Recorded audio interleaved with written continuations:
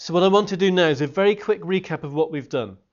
We started with a grouped frequency table here, and from the group frequency table we worked out our cumulative frequency values. They were just a running total of these numbers. When you've got your cumulative frequency table drawn, you plot your graph.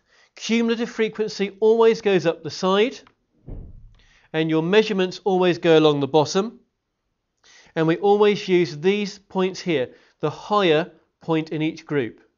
So those are the numbers that go along, those are the numbers that go up the side. It's actually often worth doing a little quick sketch first. So after we did the table, we then did the graph. From the graph, you've often then got to work out the median, and the median you go halfway up, along and down, and that is your median. Your median isn't the 11, your median is where it points to. Your lower quartile, that was a quarter of the way up, along and down. The upper quartile, 3/4 of the way up and down. And when you had your upper quartile and your lower quartile, you could then work out your interquartile range. Now, what I want you to do now is some questions based upon this, and I'm going to find some page numbers and write on the board for you. So you need to be using these books, the A4 size. These are the orange books, and you need to find page 167. So you need to find page 167, and at the bottom of that page you will find these exercises. Now what you need to do for each of these is to draw a cumulative frequency table. So first of all, cover up part B. Our table last time went down, they've gone across. No big deal. We need a cumulative frequency. The 4 will go here. The first frequency number will go here. Then I add on my 28, I will get 32. Add on 33, I will get 55, and so on.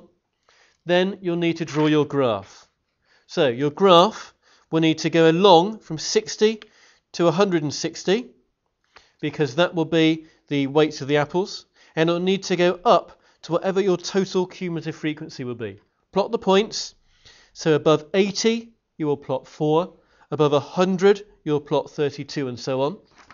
And when you've done that, you then need to find the median and the interquartile range, and to get the interquartile range you'll need the lower quartile and the upper quartile.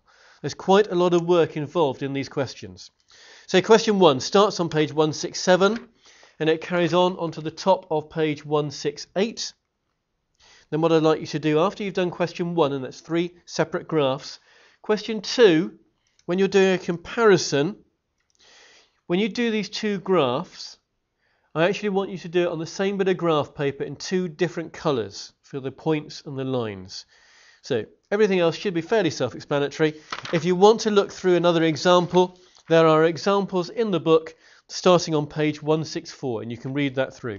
But right now, can you find page 167 and work through the exercises you find there? The answers to what you are doing are at the back of the book, the numerical answers. You can find the answers on page 316 to check you're doing them correctly. Okay, over to you then to get some work done.